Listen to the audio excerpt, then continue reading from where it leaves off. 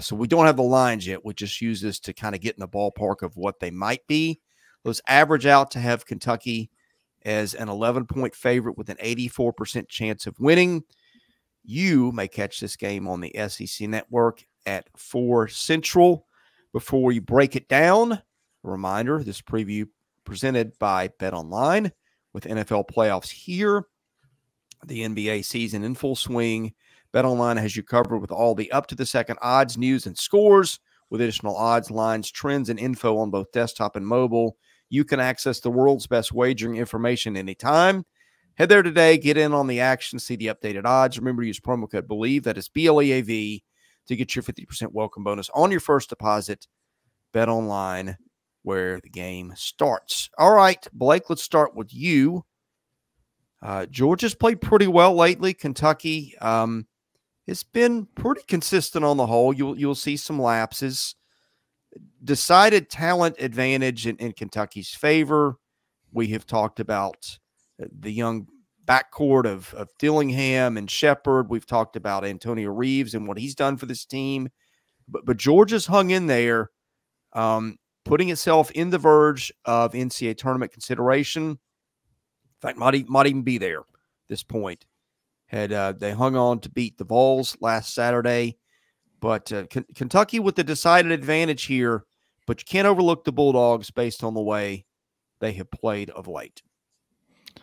No, you can't. I mean, they're, again, playing really well. They've got, as I said, I guess it was Wednesday or whatever, they have what many teams in the SEC don't have right now, and that's 2 road wins so far.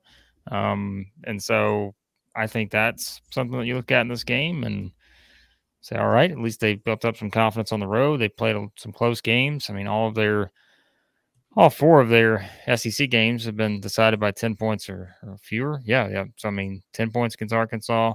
They won by 7 at Missouri, lost by 6 to Tennessee, won by 5 at South Carolina. So Georgia's been in some close games and, again, built up some confidence in winning the majority of those. But Kentucky's different, as we know, especially at Rupp. That's a team that has a lot of confidence right now. Max pointed out in our reaction video on Thursday that, Kentucky's just putting up a lot of points in SEC play. They are scoring, and scoring some more.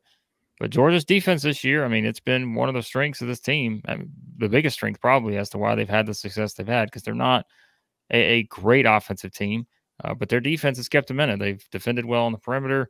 Obviously, you just kind of look at the way they're playing on that side of the floor. So that's where this thing gets interesting. Georgia's going to have a great defensive game. But, we also just saw Kentucky go up against a great defensive team, Mississippi State, and be just fine. So it's a challenge for the Dogs. There's no doubt. Yeah, odds are going to be stacked against the Dogs here. I think the spread's going to be close to 10, somewhere around 10, maybe give or take a few points. And I think that's fair. It's going to be tough for any team to come into Rupp and beat this team with how they've been shooting the ball. The thing that I'm looking at is, and Blake, you kind of just touched on it, is Georgia has a very good perimeter defense. They've been holding, I think it's we've played 4 SEC games now, so not the biggest sample size when you're looking at like percentages and whatnot, but they're holding teams to 26.1% from 3, and that's first in the conference. So, there's just definitely some significance in that, the way that Georgia has been consistently defending the perimeter, but the way that this Kentucky team just absolutely flies can present some challenges defensively. I really like if you've been watching us, you've been hearing me talk about the guard trio of Georgia and how much I like it between Thomason, Hill, and Demery, just because you can kind of afford a guy to have an off night and ride the hot hand, and who's aggressive that night, who's getting to the free throw line. The past few games, it's been Silas Demery has been playing some of his best basketball. So it's going to be a challenge. Yes. Kentucky's going to be favored by 3-4 possessions. Yes. But this is probably the most consistent road team that we've seen through 4 games. So this definitely is a little bit more interesting than a usual Georgia-Kentucky game has been in years past. Max, you hit on something interesting, and you kind of got where I was going to go next. Look, Kentucky is a double-digit favorite for a reason. It's playing in Lexington. On a neutral court, Kentucky was going to be favored anyway, but in Lexington, it gets even tougher. I think the one place where Georgia's got a chance is that three-point defense. Ken Pomeroy's got it 29.2%. I know you cited the stats, which I presume were conference only, where they've been even better. Kentucky, the number 9 three-point shooting team in the country, according to Ken Pom. Again, some people think three-point defense is a little bit low. Georgia does have some athletes. They play hard. Yeah. It's not an elite defensive team, but Mike White's getting a lot out of this bunch.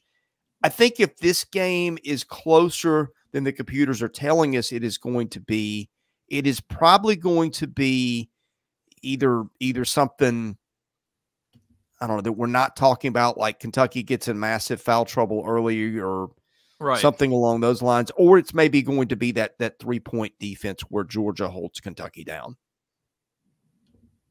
Yeah. I mean, when we're looking at paths to victory, right? That seems like the most likely path for Georgia. You know, they keep everything in front defensively, but also Kentucky just played one of their best defensive games, defending ball screens and whatnot. We might see with it for a game that everyone's going to be saying, oh my gosh, points galore with Kentucky. They've been scoring 90 left and right. I can see that there's a path to, you know, two teams that are playing some really good defense, and this thing might be a little bit scrappy.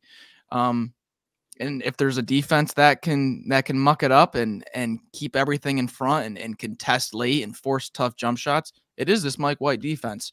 So there's definitely some storylines that are, you know, that are in play other than just, oh, Kentucky's favored by 10. You know, I think it could get interesting here. Blake? I mean, are we ready to make picks, or are we continuing on? We can get there if you like. Well, I don't have anything else to add. I mean, I think it's pretty straightforward with this game. I mean, I think I know who we're all going to pick. So I didn't know if anyone else had anything to add. I don't know if Chris, you wanted to, you know, hype up your fantasy players or what. I mean, usually we spend 15 minutes doing that. So, no, in all seriousness, Kentucky has more paths to victory here. Kentucky doesn't need to make the 3 to win.